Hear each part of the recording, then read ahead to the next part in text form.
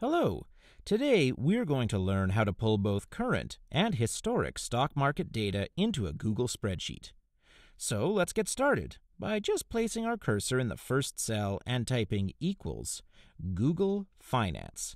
This is the basic command that we use to pull financial data into our spreadsheets.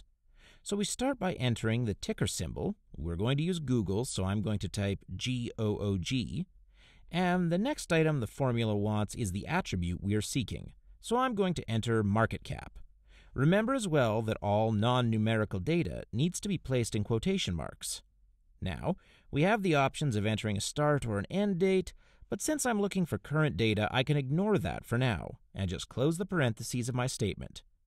And there we go. The current market cap for Google has been loaded.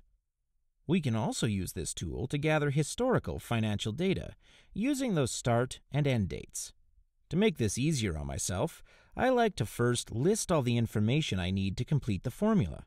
So right here, I've pasted the ticker symbol, the start date, end date, frequency, and attributes that I'm going to look for with this command. Now, when I enter the Google Finance term, I can just click on the various pieces of data that I need to pull into the formula to get my target information. So I select the ticker symbol, the attribute, the start date, then the end date, and finally the frequency with which we want to gather the data, which in this case means we're looking for the price each week.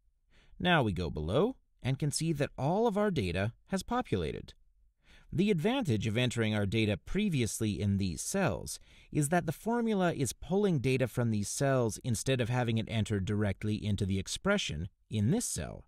That means if I do something like change this year to 2014, it automatically updates in the formula, and therefore I can retrieve additional data with just one minor change.